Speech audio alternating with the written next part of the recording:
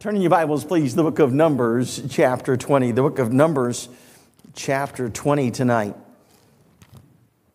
While you're finding your place in the Word of God, let me say this, and I don't mean to make anybody mad, don't mean to cause anybody to get a little bit frustrated or anything like that, but I'm going to make a statement about the Lord that when I first say it, until you listen to the whole context, you might disagree with me.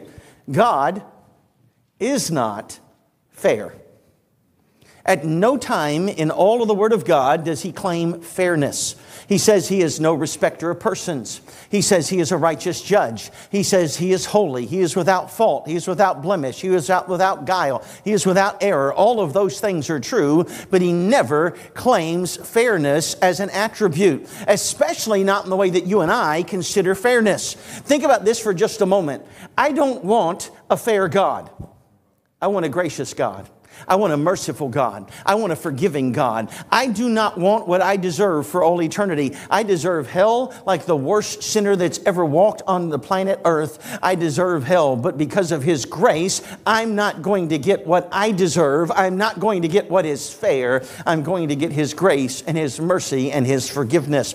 So we don't have a fair God. There's a reason I mention that, because sometimes in the Word of God, when you read a passage of Scripture, you scratch your head just a little bit and you go, well, that doesn't add up in my mind. It doesn't sound fair to me. Nothing has to sound fair to us as long as it's right in the sight of God. As we travel all over the place, and we've now been in over 1,100 churches, oftentimes, like this week, we're parked right here on the property. I have a key to the church. I can come in anytime I want. Sometimes we're staying in a prophet's chamber right there in the church. But almost every single week, we get a key to a church. And I do have to say this, from the time that Pastor Coffey was pastor to today with Pastor Monteith, this may be the only church that I've never taken the key home with me. I have a dozen keys at home in a closet. But anyway, just to let you know that. But we often have a key. So I'm often in church buildings long after everyone else is gone. There are two things that are true in almost every single church building, whether here in the United States or in a foreign country. The first thing that you're going to notice about a church building late at night when no one else is there is that church buildings are some of the scariest buildings on planet Earth. If you're in a church building late at night, they squeak and they creak and they make all kinds of noises. It sounds like someone's coming up behind you all the time. Church buildings, when you're here by yourself, are very scary buildings. But there's a second thing that they have in common.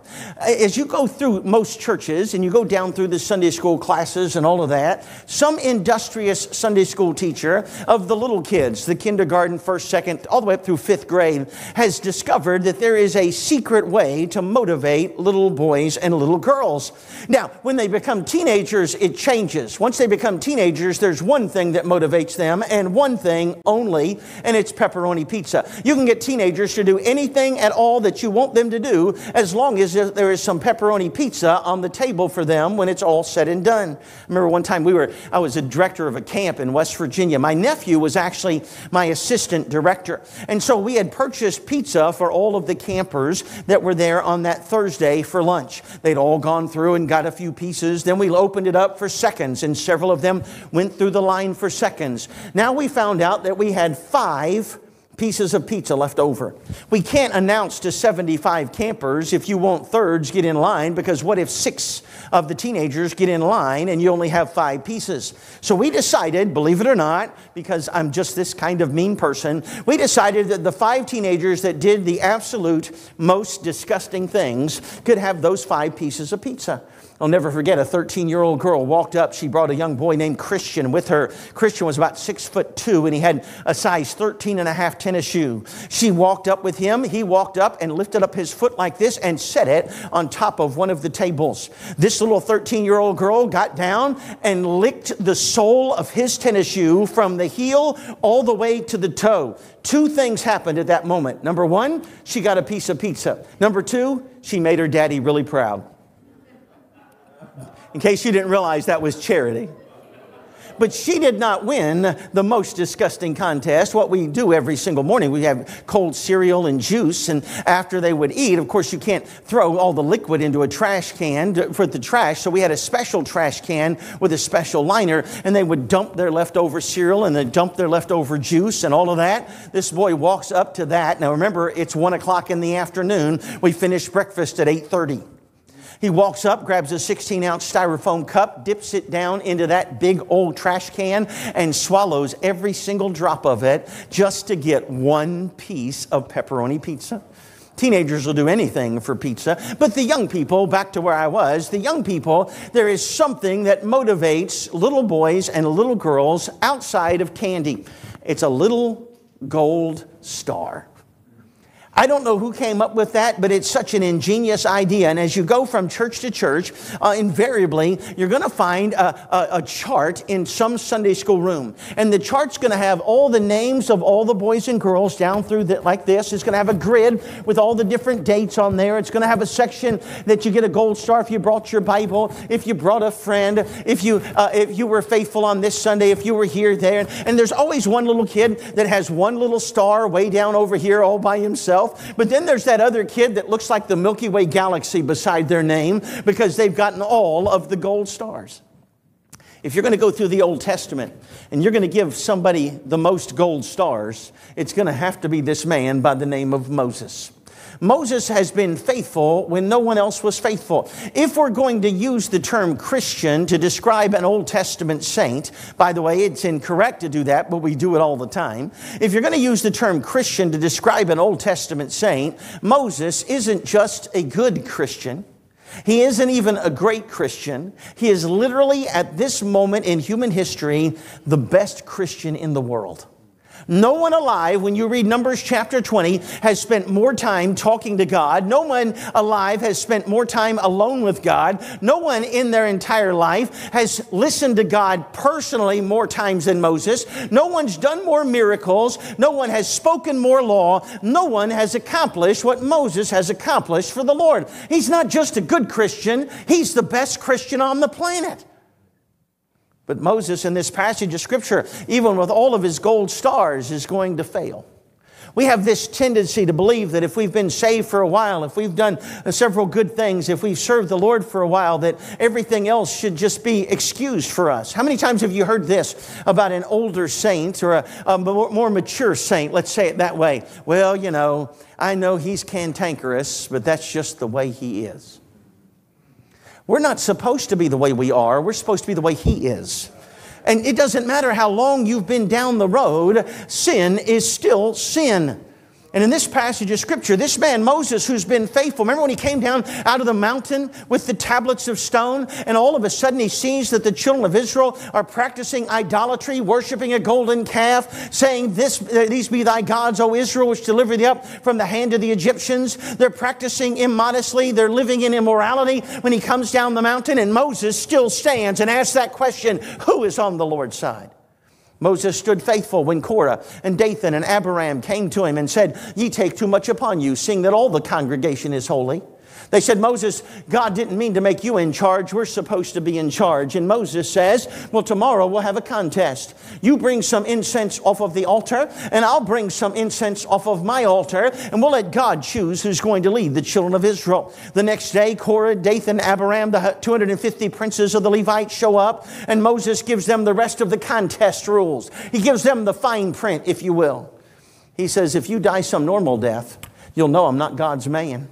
He said, "But if God does some new thing and opens up the earth and swallows you, then you'll know I'm God's man." The earth begins to shake underneath them, all 250 of them, and all that appertaineth unto them went down live into the pit. Here's the funny part of that story. The next day, the next chapter begins this way. "The next day came the children of Israel unto Moses, and saith unto him, Ye have killed the people of the Lord." Moses didn't kill anybody, number one. Number two, if God opens up the earth and swallows you alive into the pit, you weren't the people of the Lord. It doesn't matter what tribe you were from. God's patience runs out. He sends pestilence into the land. They begin to die as fast as you can snap your fingers. And Moses yells to Aaron, and he says, Aaron, run as quickly as your 83-year-old legs will carry you. Go get some incense off the altar and stand between the dead and the living, and we'll see if God will stay the plague. When Aaron gets there, the plague stops, but not until after 14,700 Israelites died that day. Moses has been faithful when they complained about the bread. Our soul loatheth this white bread. Moses has been faithful when they griped about being thirsty. Over and over and over, Moses has been faithful when no one else has. You would think that Moses has so many gold stars on his chart that he can do anything he wants to and not get in trouble. But I'm here to tell you tonight, Christian, if God would judge the best Christian on the planet, which he's going to do in this passage of Scripture, he'll judge you and I for our sin as well. Notice what the Bible says. We'll look at Numbers chapter 20. We're going to begin reading in verse 1. The Bible says, Then came the children of Israel, even the whole congregation, into the desert of Zin, and the people abode in Kadesh, and Miriam died there and was buried there. And there was no water for the congregation. They gathered themselves together against Moses and against Aaron.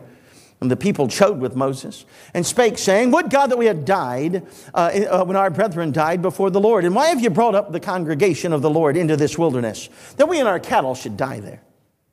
And wherefore have you made us to come up out of Egypt, to bring us into this evil place? It is no place of seed, or figs, or vines, or pomegranates, neither is any water to drink. Moses and Aaron went from the presence of the assembly unto the door of the tabernacle of the congregation. They fell upon their faces, and the glory of the Lord appeared unto them. And the Lord spake unto Moses, saying, Take the rod, and gather thou the assembly together, thou and Aaron thy brother, and speak unto the rock before their eyes, and it shall give forth his water, and thou shalt bring forth to them water out of the rock, so thou shalt give the congregation and their beasts drink. Moses took the rod from before the Lord, as he commanded him. And Moses and Aaron gathered the congregation together before the rock, and he said unto them, Hear now, ye rebels, must we fetch you water out of this rock? And Moses lifted up his hand, and with his rod he smote the rock twice, and the water came out abundantly, and the congregation drank, and their beasts also.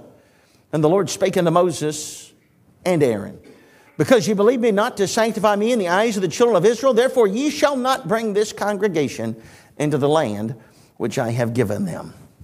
Moses is going to commit one sin too many. See, Christian, when you really stop and analyze our own Christian walks, one sin should always be one sin too many.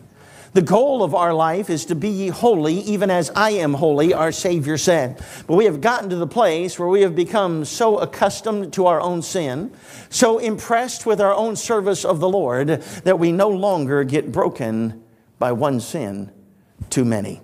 Let's have a word of prayer before we begin. Lord and Heavenly Father, we thank you for this evening. Lord, we thank you for our time together in your house. Father, I ask that you bless the message tonight. I ask that you convict hearts tonight as we compare our own lives to the Word of God.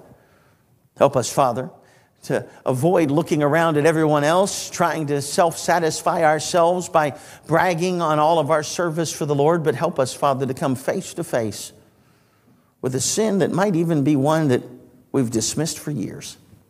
Father, have your will and your way in our hearts tonight. In Jesus' name, amen. I want you to notice the first couple of verses tell us about the situation. Number one, if you're taking notes, number one, the situation. We're going to divide this up into three different points, but then each one of those points is going to have subpoints. So hold on tight for just a minute, all right? The first thing I want you to see as we look at the situation is the people. Now, you have two groups of people in this passage of Scripture that are polar opposites. They are diametrically opposed. They are antithetical of one another. They could not be any more different if they tried. On one side, you have the children of Israel. On the other side, you have Moses and Aaron. Now, as you look at these two groups, first look with me at the children of Israel. The first thing that jumps off the page at me as I read about them is, number one, they're unpraying people. They're unpraying people. You know, this group of people have already seen God do more miracles concerning water than any group of people in history except those that were alive during the time of Christ. They have already watched God turn water to blood and then turn it back from blood into water. They have already watched God part the water of the Red Sea and make it stand up with a wall of water on the left and a wall of water on the right. They've already seen God deliver water out of a rock at an earlier occasion. If there's any group of people that should have known that God can do anything He wants with water, it should be this group of people. So when you get to this place outside of Kadesh, and you look around and you see that there's no water there, why didn't someone go, well, there's plenty of sand here, and if God can turn water into blood and blood into water, He can turn sand into water if He wants to. Why didn't they say, well, there's plenty of rocks here, and if God can deliver water out of a rock before, He can do it again? Why didn't they say, let's get together and have a prayer meeting? Let's get some of the men together and pray in groups of 2 or 5 or 10 or 50. Let's get some ladies together and have a ladies' fellowship and some prayer time. Let's just ask the Lord to deliver water because we know that God can deliver water. But that's not what they do. They don't even think about praying. See, that's one of the problems with me and you, Christian. We don't pray as a first response. We pray as a last resort. We pray when we have tried everything else. We've contacted everyone else that can help us. Then and only then do we finally get down on our knees when it seems like it's absolutely hopeless and ask the Lord for something. We should pray first, but we pray last. These people were unpraying people. It doesn't even cross their minds to pray. Notice not only the unpraying people, but notice this number 2. They're untrusting people. What did they say to Moses? Why did you bring us into this wilderness that we and our cattle should die there? They said, Moses, you have led us into this place where we're all going to die. We're never going to make it to that promised land that you told us about. We're never going to see the milk and honey and the figs and the pomegranates and the grapes so big it takes 2 men to carry them on a staff. No, we're never going to see that. We're going to die right here. Why did you put us here? They just don't trust. By the way, when they said things like that, they're not really questioning Moses. The children of Israel aren't going to the promised land because of Moses' promise. They're going to the promised land because of God's promise.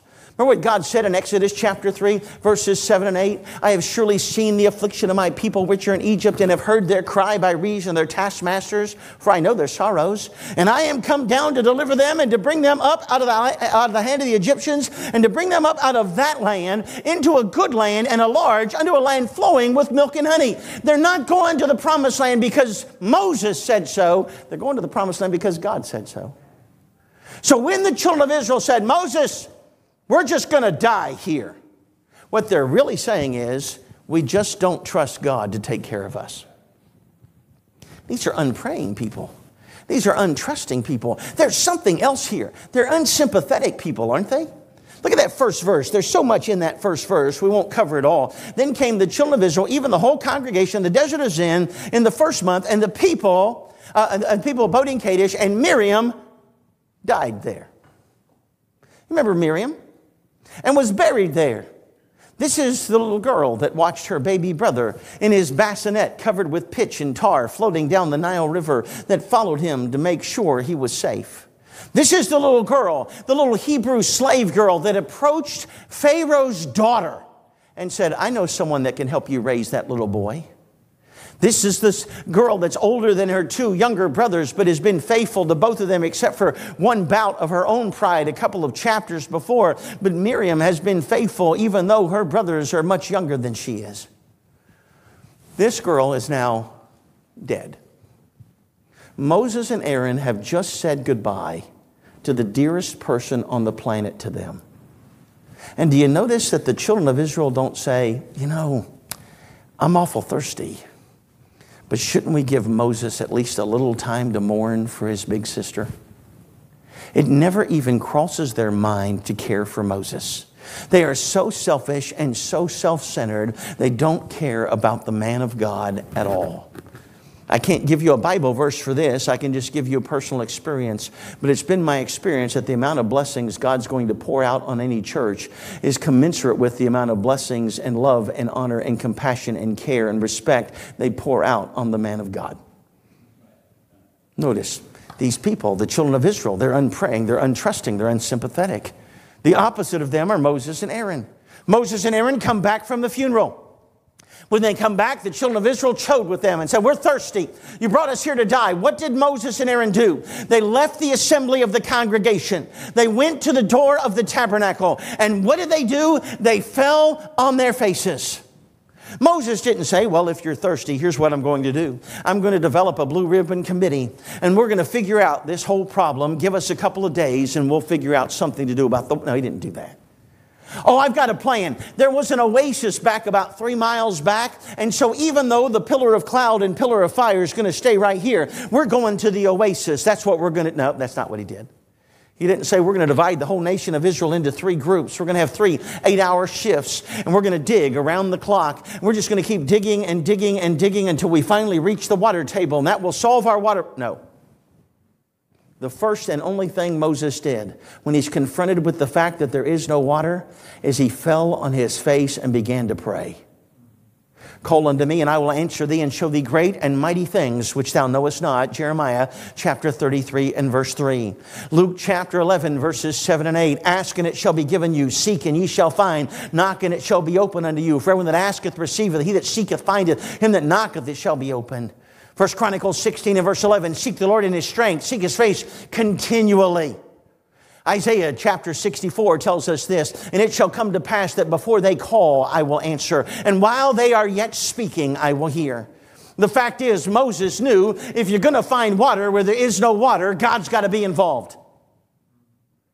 Moses and Aaron fell on their faces. So on one side, you have the unpraying children of Israel. On the other side, you have the praying Moses and Aaron. On one side, you have the untrusting children of Israel. God tells Moses, go and talk to a rock and water will come out. Now, Moses is going to take, depending on your interpretation and the timeline, anywhere from 1.5 to 3 million Israelites. He's going to take 1.5 to 3 million thirsty, complaining, griping Israelites to a rock. God does not tell him what to say. Is Moses supposed to walk up to the rock and go, hey, nice weather we're having. It's a little dry here. What? He doesn't even know what to say. Let me ask you a question. What if water doesn't come out of the rock? How long do you think these Israelites are going to let Moses continue to lead them? How long do you think it'll be before they reach down there in the wilderness and start picking up stones and stoning Moses? Moses is risking anything. I know what you're saying. Well, Brother Harper, the Lord told him that water was going to come out of the rock. I understand that. But if the Lord told us that water was going to come out of this flower pot right here, how many of us would run to the kitchen and get a cup? Water doesn't come out of rocks. Water flows over rocks, around rocks, through rocks, and even under rocks, but it doesn't come out of rocks. So God tells Moses he's going to do something. He's going to do a miracle, and Moses just trusts, and doesn't just trust, but takes 3 million Israelites to watch him trust. On one side, you have the unpraying children of Israel. The other side, you have the praying Moses and Aaron. On one side, you have the untrusting children of Israel. The other side, you have the trusting Moses and Aaron. On one side, you have the unsympathetic children of Israel. Watch what Moses and Aaron do. They come back from their sister's funeral. And everybody says, we're awful thirsty. You better do something about it. And instead of continuing to mourn as the custom would have been, they immediately started taking care of everybody else. How much more selfless do you have to be to put everyone else's needs above your own? The simple truth of the matter is, it's not hard to see who the good guys are and who the bad guys are. It's not hard to see who's serving the Lord and who's doubting the Lord. It's not hard to see who we should be rooting for and who we should be rooting against in this passage of Scripture. As we look at the situation, first we see the people, the unpraying, untrusting, unsympathetic children of Israel, and the praying and trusting and sympathetic Moses and Aaron. Not just the people, but notice number 2, the problem. Notice back to that first verse again. Then came the children of Israel, even the whole congregation, into the rainforest of Zin. Doesn't say that. The pasture of Zin. The prairie of Zin, the field of Zin. It doesn't say any of those things, does it? It's the desert of Zin. It's important to realize this, that desert means there's no water there. You don't have to be a geographical genius to know that by the use of the term desert, you're talking about a place that is devoid of moisture. And children of Israel did not follow Moses to this desert of Zin. They followed God. Moses isn't leading the children of Israel. They're being led by a pillar of fire during the night and a pillar of cloud during the day. It is God that parked right here in the desert of Zin. And listen to me carefully, Christian. Sometimes God leads us to a place where there is no water. So we're forced to trust Him for our next drink. There is a problem. We saw the people. We saw the problem. Look at the prescription, though. I love verse 8. Verse 8, God lays it out. All 4 steps. Take the rod, and gather thou the assembly together, thou and Aaron thy brother, and speak ye unto the rock before their eyes. 4 things. Take the rod, take Aaron, get all the people, and speak to the rock. Very simple. Take the rod, take Aaron, get all the people, and speak to the rock. That is the prescription, and water will come out, and then you can give the congregation and their beasts drink. Notice the situation, the people, the problem, and the prescription. Notice number 2, though, the sin. Now, you will have some men that claim to be Bible scholars that will say that Moses' sin here is that he has ruined a type of Christ. Now, first off, let's establish this. Moses does ruin a type of Christ. In the book in Corinthians, the Bible tells us that Jesus is that rock in the wilderness. He was only smitten once. He wasn't smitten twice. But Moses does not know he is ruining a type of Christ. He has no idea about that. That is not why he's being judged. And by the way, if that is why he is being judged, then why was Aaron judged when Aaron didn't do anything to ruin a type of Christ? See, the reason we want to make this about something like ruining a type of Christ is so it doesn't apply to us. If the passage is about what it's actually about, one man sinning against Almighty God, one man who is told to do one thing and does something else, that applies to every single one of us. Notice a few things, number 2, about the sin of Moses. Look at the sin. First off, I want you to know that his temptation is available. His temptation is available. Help me out here for just a moment. I'm going to ask you some questions, and I'm going to ask you to answer out loud. And I realize some preachers do that, and they try to catch you off guard so they can make you feel foolish. I promise we're not going to do that at all. So let's have a practice question, and just answer yes or no. Is today Monday? Yes or no? About 75% of you said it is Monday. I'll say yes. The other 25% said, I know it's Monday, but I also know it's a trick question. No, it's not a trick question. So is today Monday? Yes or no? That's a little bit better. All right. So let me ask you some questions about this passage of Scripture specifically. Question number 1. Did God love Moses? Yes or no? That should be the easiest question you've ever answered in your life as a Christian. Of course, God loved Moses. Secondly, does God want what is best for Moses? Yes or no? Yes. Question number 3, does God know the end from the beginning? In other words, does God know what's going to happen next? Yes or no? Yes. Of course He does. Now, don't answer this out loud. Why does verse 8 begin the way it begins? God says to Moses, take the rod. If God loves Moses, and He does. If God wants what's best for Moses, and He does. And if God knows the end from the beginning, if God knows what's going to happen next, why didn't God say to Moses, hey, leave the rod behind this time? Take the rod outside, walk 100 steps outside the camp, put an X there, dig a hole and put the rod there. Hand the rod to Aaron. Pass the rod around among everybody else. Whatever you do, when you go to that rock, when you and Aaron gather all the people and go to the rock, make sure that rod is not in your hand. Why does God tell Moses to take the rod? We know God does not tempt any man to sin, so this is not God tempting Moses. Why does God tell Moses to take the rod? Why doesn't God tell Moses to leave the rod behind? Because do you realize this? The Bible never promises us a life without temptation. Wouldn't it have been simple for an almighty God, the moment you got saved, that quick, to put blinders on and put you in a protective bubble so you could never see temptation again? Could He not have done that? Wouldn't it have been possible for Him, the moment you got saved, to just take you on into heaven and to give you a glorified body? Of course He could have done that.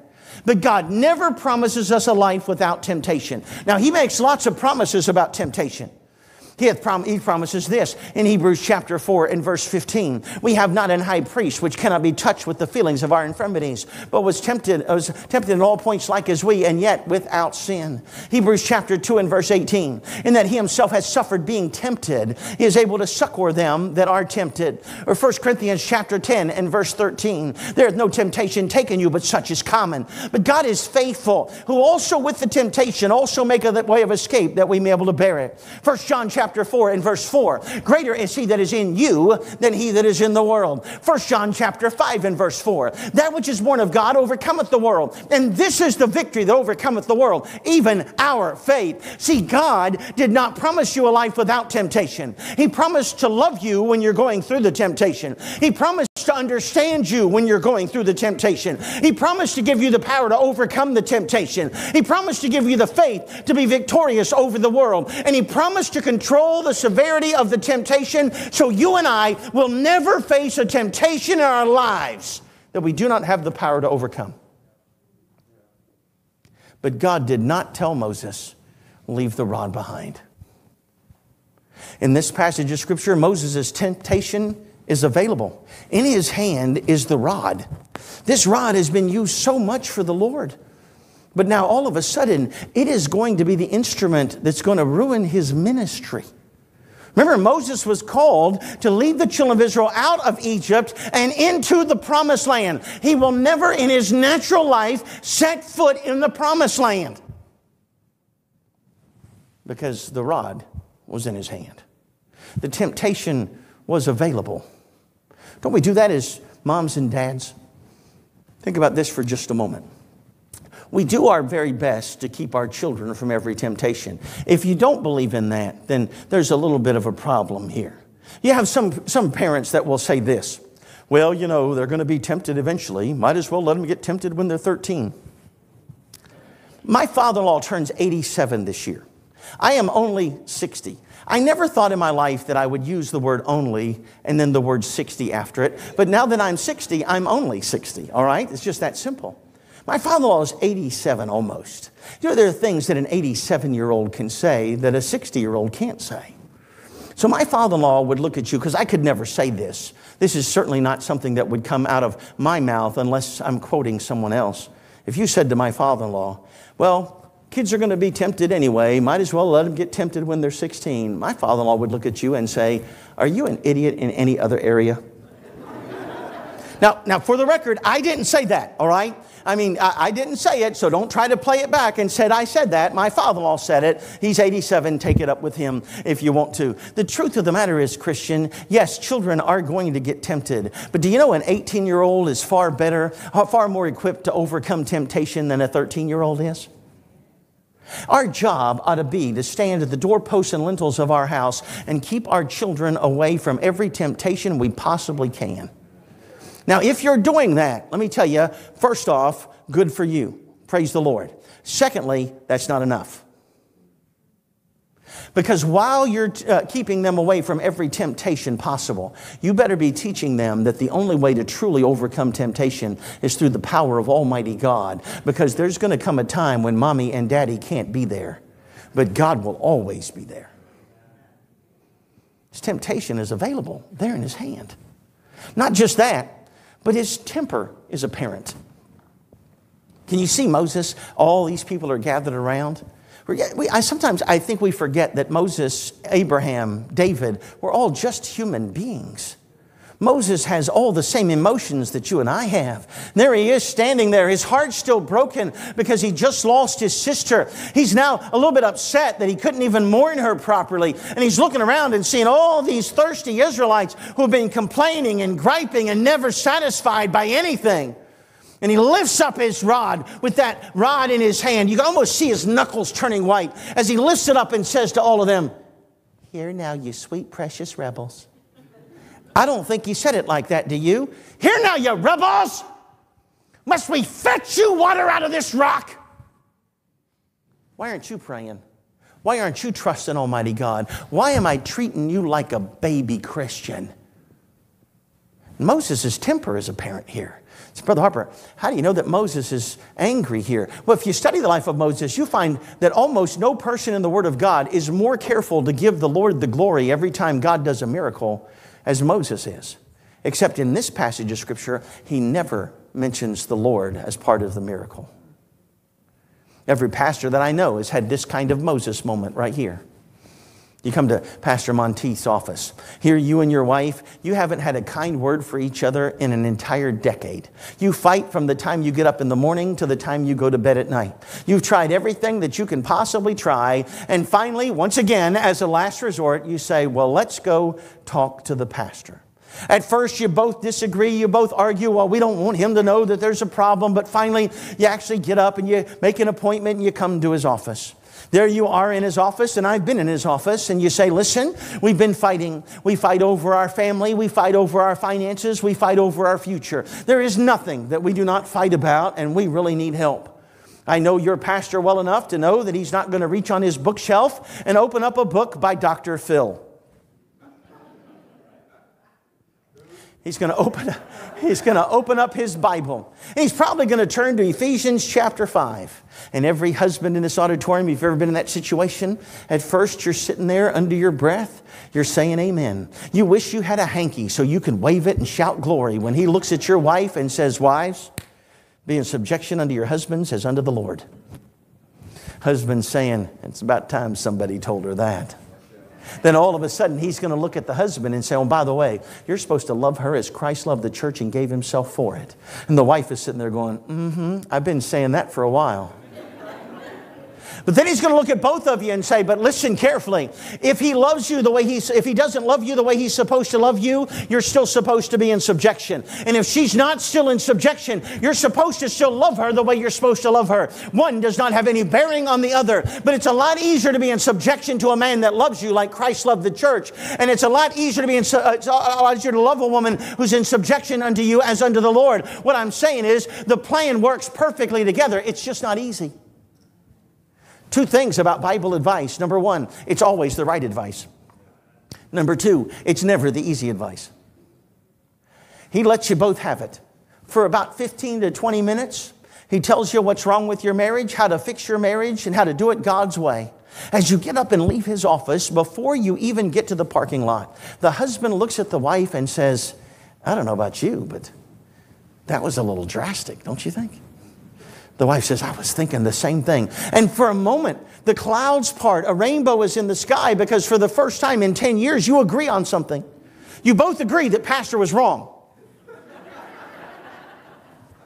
You go home, you download the latest offering from Dr. Phil. You put it into practice. One day goes by, and by the end of that first day, you're fighting again. You're fighting about everything. Now you're fighting about what Dr. Phil meant when he wrote what he wrote. You're fighting about every single thing. 2 weeks of nonstop fighting go by. You go back to pastor's office. You say, preacher, we still don't have peace in our home. We've only agreed on one thing in the last 10 years in 2 weeks. You don't tell him that the only thing you agreed on was that he's incorrect. Finally, pastor looks at you and he says, did you do what I told you to do? And you look down and you draw little figure eights with your shoes and you say, you know, we thought that was a little drastic. So we tried something else. Every pastor that I know at that moment would like to reach out with his right hand and lay it gently on the left side of your neck. Then reach out with his left hand and lay it gently on the right side of your neck. And then squeeze and say, here now, rebel. I can preach it, I can teach it, I can practice it, I can counsel it, but I can't come home and make you do it. That's what Moses is saying here. I have trusted the Lord for all of these years so far. I've trusted him coming up out of Egypt. I've trusted him in the wilderness. I've trusted him every time we've had a shortcoming in food or in water. Every time we've been in a battle, I've trusted the Lord, but I can't make you do it. Do I have to fetch you water out of this rock? Moses is literally saying here, you pray to the same God I pray to. Why do I have to treat you like a child and get you a sippy cup full of water before you go to bed? Notice, Moses, number one, his temptation is available in his sin. Number two, his temper is apparent. But this one's huge to me. His teammate is absent. Remember what the Lord said in verse 8? Take the rod and gather thou the assembly together, thou and Aaron thy brother. So let me just ask you a simple question. Where was Aaron? Oh, he helps Moses gather everyone together. The Bible tells us that. Look, if you will, please. It's verse 9. And Moses took the rod from before the Lord as he commanded him. And Moses and Aaron gathered the congregation together before the rock. So there is Aaron standing beside of Moses. Aaron looks over and sees Moses gripping that rod tighter and tighter, gritting his teeth just a little bit, anger in his eyes, a furrowed brow. He lifts that rod over his head and he says, "Here now, you rebels, must we fetch you water out of this rock?" Where was Aaron? Why doesn't Aaron step forward and say, "Excuse me, Moses, God said to speak to the rock this time, not to hit it"? Why doesn't Aaron look at Moses and say, I think somebody needs a timeout? Remember in Exodus chapter 14, when they're battling the Amalekites and Aaron and Hur stood on either side of Moses and held his hands up? Why doesn't Aaron step in and say, "Stop"?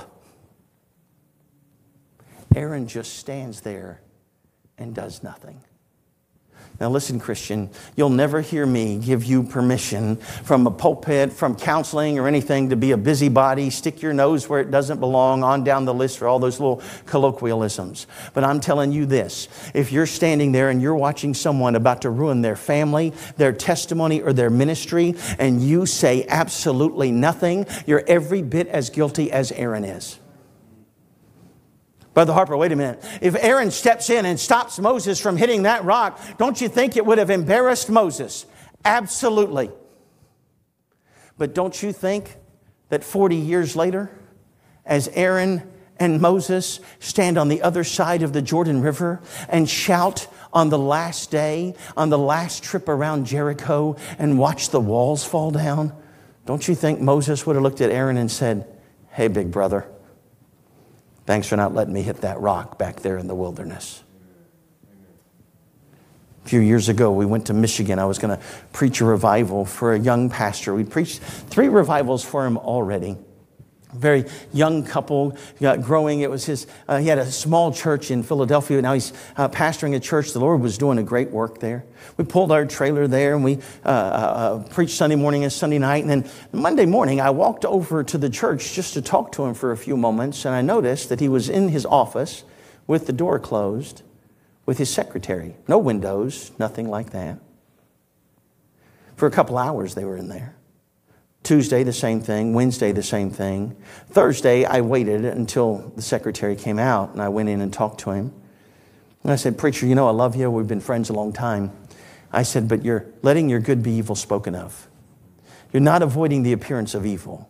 I said, "I don't believe anything's going on in this office with the door closed and no windows, but it sure looks like something could be." And he looked at me. I'll never forget what he said, preacher. He said, "You have just ruined our friendship. I can't believe you don't trust me."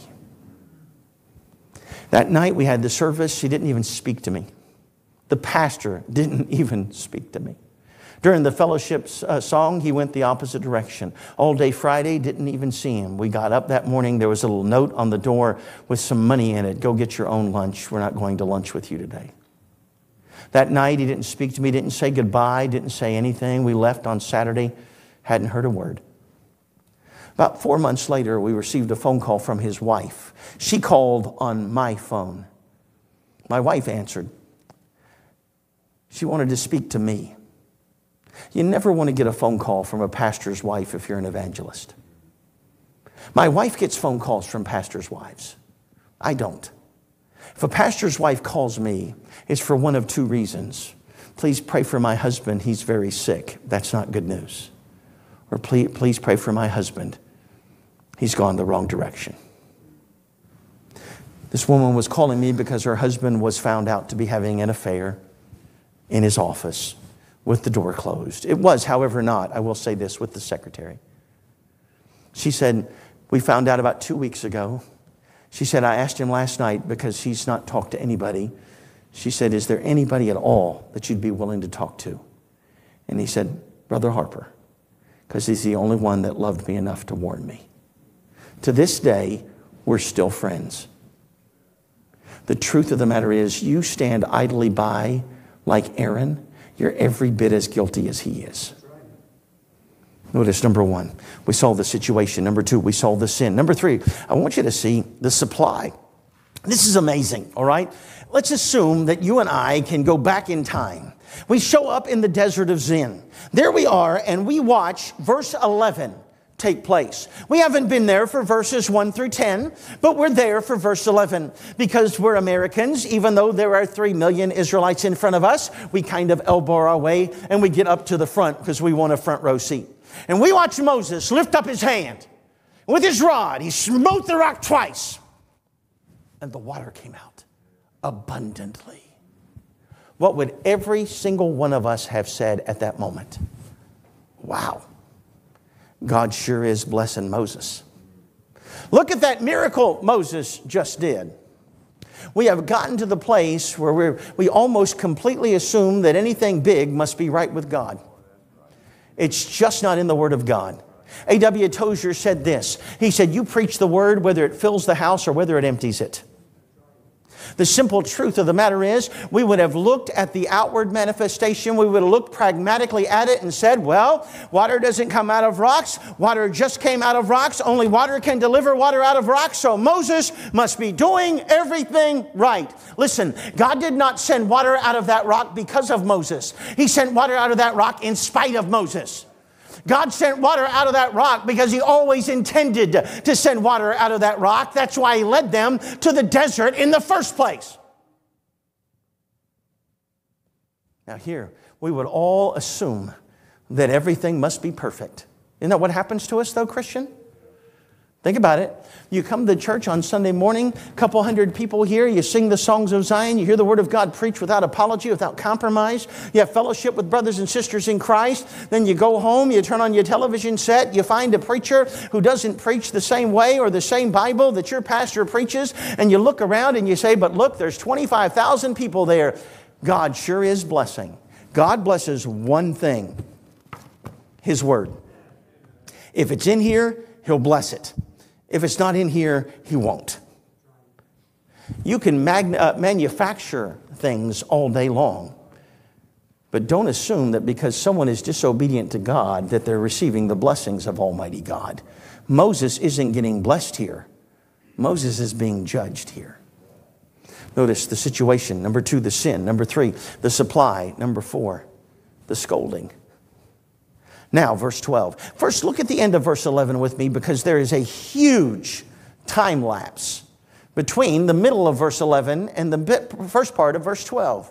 Moses lifted up his hand with his rod. He smote the rock twice, and the water came out abundantly. Now watch this. And the congregation drank, and their beasts also. Moses gathered all the congregation together, not the beasts. So in other words, every one of the 1.5 to 3 million Israelites got something to drink. Then they all had time to go back, get all of their animals, and herd all their animals over to where the water was flowing so that all of their animals could get something to drink.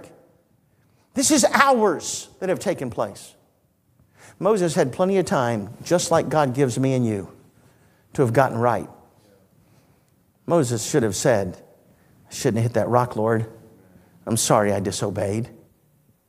I don't know what would have happened had Moses done that, except I do know this. He would have been forgiven. I don't know if there would have still been consequences after the forgiveness, but he would have been forgiven because He is faithful and just to forgive us our sin and cleanse us from all unrighteousness. Moses should have said, I shouldn't have hit that rock. Forgive me, Lord. But if he's like us, he said, I shouldn't have hit that rock. But at least I prayed more than that family did. At least I trusted more than that family did. At least I cared for others better than that family did. Now the Lord speaks to Moses. He says, you're not going to bring this congregation into the land that I've promised them. You're not going to see it. Oh, I'll show it to you. But you won't step foot in the promised land in your natural life. Moses is not going to the promised land. Every everyone that was under the age of 20 in Numbers chapter 14, even though they didn't pray, they didn't trust, and they weren't sympathetic, they're going to watch Jericho's walls fall down. They're going to watch the Jordan River part. They're going to watch the sun stand still, but Moses won't see it. You know what Moses did to miss the promised land? It must have been a big sin, right? Surely he had another God before God. He took God's name in vain. He made a graven image. No. He didn't honor his mother and father, didn't keep the Sabbath day. Maybe he killed somebody or bore false witness or committed adultery or coveted. I wonder which one of those major sins Moses committed. You know what Moses did to miss the promised land? Now watch carefully. Let me help you here.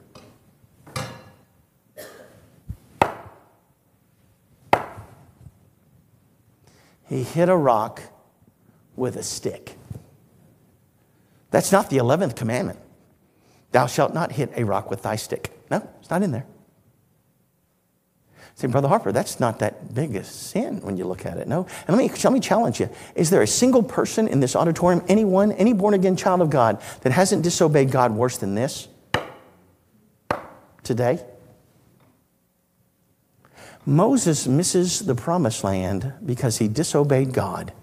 Didn't matter how many gold stars he had.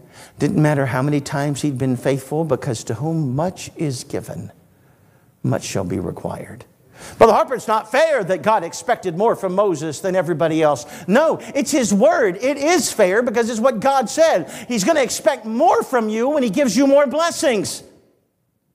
How about Aaron? Do you know what Aaron did to miss the promised land? This will blow your mind. Watch me carefully. I'm going to show you exactly what Aaron did to miss the promised land. Ready?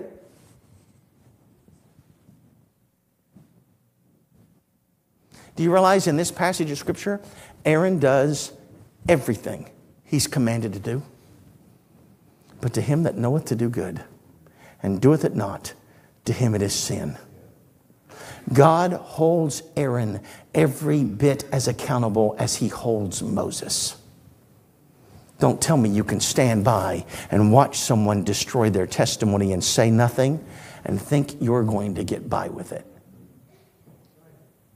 You look at this passage of Scripture, you find Moses chastised by Almighty God, even after this. Understand this, even after this sin, Moses is still the best Christian on the planet. Aaron is still number 2. But they're not going into the promised land because they committed one sin too many. Our problem is, Christian, we take such a light view of our own sin. By the way, we don't take a light view of anybody else's sin. We're real quick to point out everyone else's shortcomings. But when it comes time to examine our own hearts, that's when we decide, well, I sure do have a lot of gold stars. God will just have to settle with this sin. You know what we all are, Christian? We're all just a bunch of rock hitters. Maybe we should do what Moses didn't do and get it right. Every Christian's committed one sin too many. Every lost person has committed one sin too many, haven't they? By the way, you were a sinner before you sinned. You were born a sinner. The Bible tells us, therefore, as by one man sin into the world, and death by sin, so that death passed upon all men, for that all have sinned. You were a sinner before you committed your first sin. One sin too many took place, and it's only one sin that'll keep you out of heaven. No sins allowed there. But you can trust Christ tonight as your personal Savior. If you'll ask Him, here's the thing about it. He won't just forgive the sins you've committed today. He'll forgive you all of your sin. If you just ask. He'll wash them in His own blood, like we sang right before the message. There's power in the soul-cleansing blood of the Lamb. Won't you trust Him tonight? If you're a Christian, it's time to stop looking at everyone else's sin as if they're terrible and bragging about our gold stars. It's time for us to be broken because we're a bunch of rock hitters.